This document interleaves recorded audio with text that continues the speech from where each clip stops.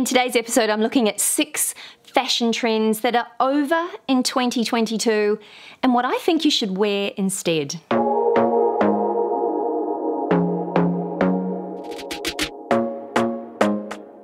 Hi, I'm Leonie and welcome back to my channel. Now, we all know that you can actually make any outfit look great if you've got the right attitude. But what I have noticed is there has been a bit of a shift away from some of our tried and true fashion faves. And so today I wanted to talk you through what has been happening. Okay, it may be a bit of a stretch to say that these trends are over, but what I am saying is that perhaps it's time to push pause on a couple of them and just shift our focus a little bit so that we can give our current outfits a little bit more of a modern update. So here are the 6 trends that I'm phasing out, and that doesn't mean that I won't be wearing them.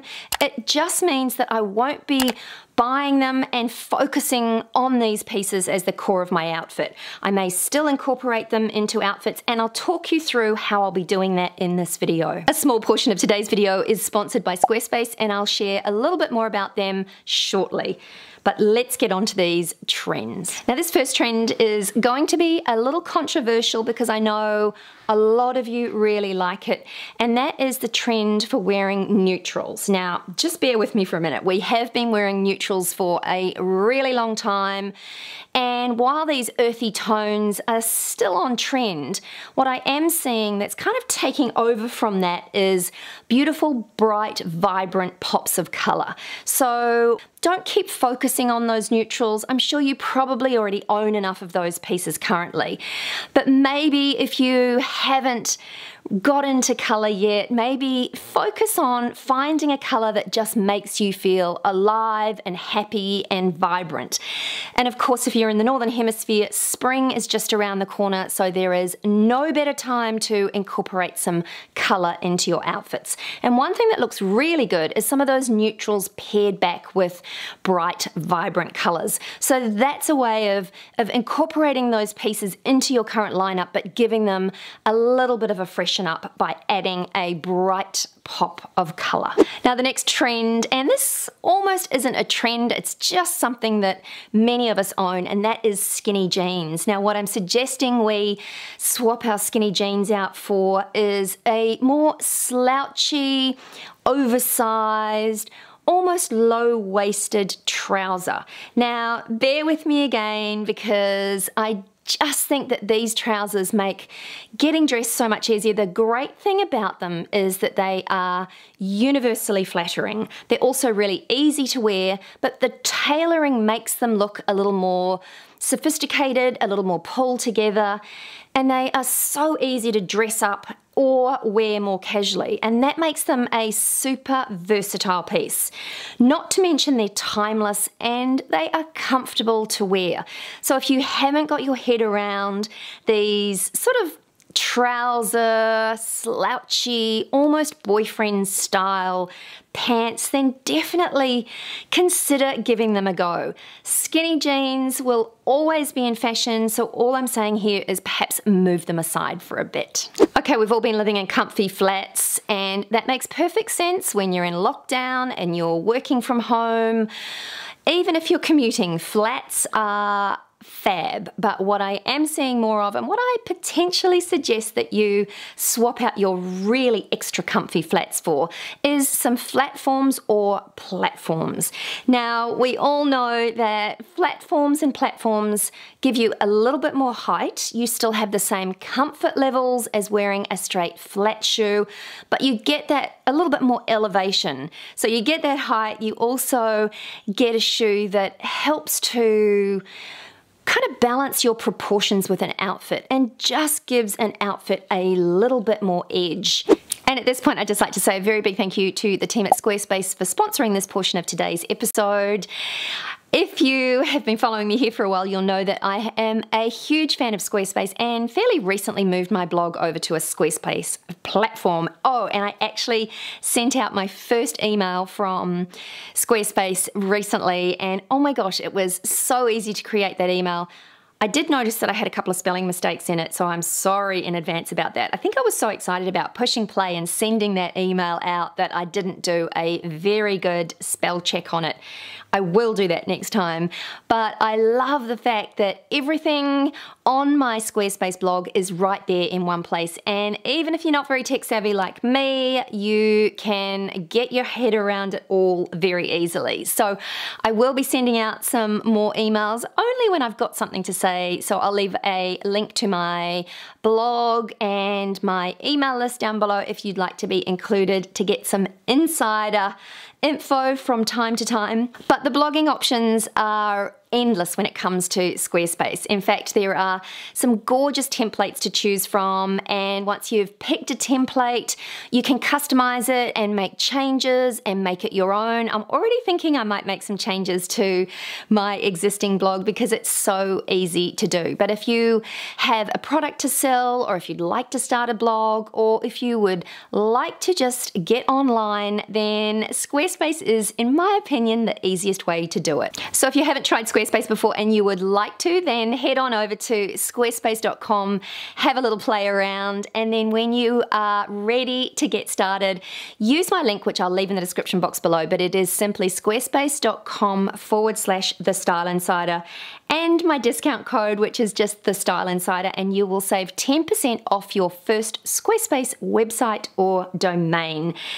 So if this year is the year for you, then get amongst it. I will leave all the details in the description box below and that link. So let's get on with these trends. Now, there's been a big push towards crafty cottage style dressing, and I totally get that. I know a lot of you are not really into that look, so what I'm suggesting is that you trade the sort of crochet and embroidered type trends and swap them out for more of a preppy look. Now, preppy looks are really, in my mind, they are fairly timeless. Yes, they sort of come and go in terms of popularity, but it's always a really lovely pulled together modern look. And obviously we've seen a lot of knitted vests over the last couple of years. What I have seen is a quirky little name for, I think it's called a chest, which is basically a shirt worn under a vest, which is very much a preppy vibe. Now, we don't have to go full on preppy, but just a little bit preppy and pull together. And I think that's what I really like about this trend. After so long wearing sweats and really comfy, oversized, baggy clothes, preppy styling is just a little bit more pulled together. So what I'm suggesting is move aside the sort of the crafty, crocheted, kind of real boho vibe, and in its place, look at preppy styling. Now, we have seen a bit of a return to cowboy boots, and I'm always in mixed minds about cowboy boots. I do think they look good, but I also think there is a time and a place for them. Obviously, if you live in cowboy country, you're going to wear them all year round. I totally get that. But they're not an easy boot to incorporate into a modern outfit for most of us. So for that reason, I'm suggesting that you swap out the classic cowboy boot and instead trade it for more of a Chelsea style flat boot. Now, that can be an ankle boot, it can be a 3/4 boot, which I've seen a lot of Chelsea style boots in this sort of 3/4 length, which is really versatile. But these boots are certainly timeless, and they also just give a little bit of a unisex / masculine vibe to some of the pretty dresses and the floaty outfits that are very on trend as well. And I personally love that sort of high-low dressing, so that's definitely what I'll be focusing on for 2022. So I'm moving out the cowboy boots and just enjoying more of a classic Chelsea style boot.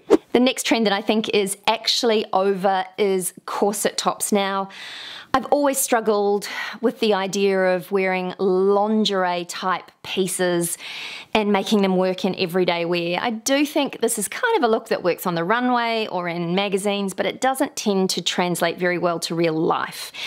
What I do think looks really good though is more of a cropped top or a cropped cardigan style.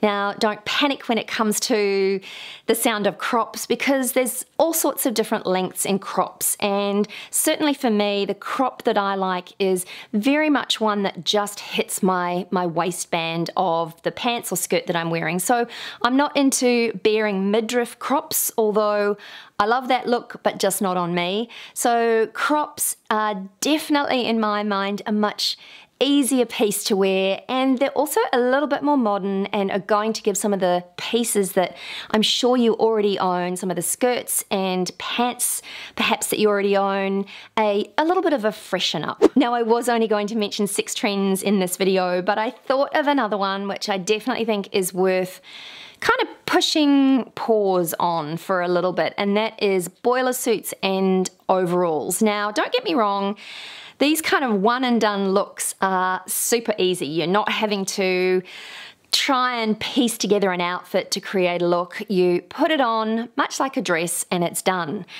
But unlike a dress, it's extra tricky when it comes to going to the bathroom, which is why I've never been a huge fan of these all-in-one pieces. What I do suggest that you swap them out for, especially this year, is more of a chino cargo style pant. Now, I have talked about these pants in a couple of videos, and in a couple of recent videos, and I don't want to sound like a broken record, but the chino style cargo kind of pant is really easy to wear. In fact, I've got my eye on Karen Britt Chick's new collection from Amazon The Drop, and I'm hoping this time to get a pair of her cargos because they look amazing and I missed out last time. But I would be definitely swapping out those boiler suits and all-in-one overalls for a really cool pair of cargos. And if you look at Karen's, I'll actually put up a couple of images here so you can see. They're really smart, so don't always think of cargos or chinos as being a little bit too casual. They are smart and can look amazing. So that's another swap that I almost forgot, but thought I'd include in this video as well. Anyway, that's it from me today. I hope you enjoyed this one, and if you did, I'd love you to give it a big thumbs up. Don't forget to subscribe to my channel for more, and I'll catch you in the next one. Bye for now.